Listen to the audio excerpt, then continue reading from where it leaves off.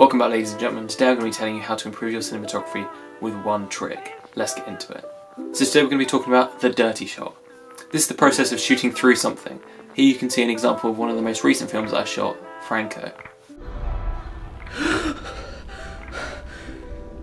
Hello Arthur, how are you feeling? Arthur, it's Franco. Where am I? Do you remember me, Mr. Sharp? You volunteered for our enhanced reality project after your car accident. What car accident? You were hit by a car 7 months ago, Arthur. Here we're focusing on the main character, Franco, but we also have a little bit of the Doctor in frame. This adds some depth to the frame but also shows the audience who Franco is talking to. You don't just have to use this in conversations, you can use it anytime. Here you can see an example of me using a tree in the foreground to add a little bit more to the scene.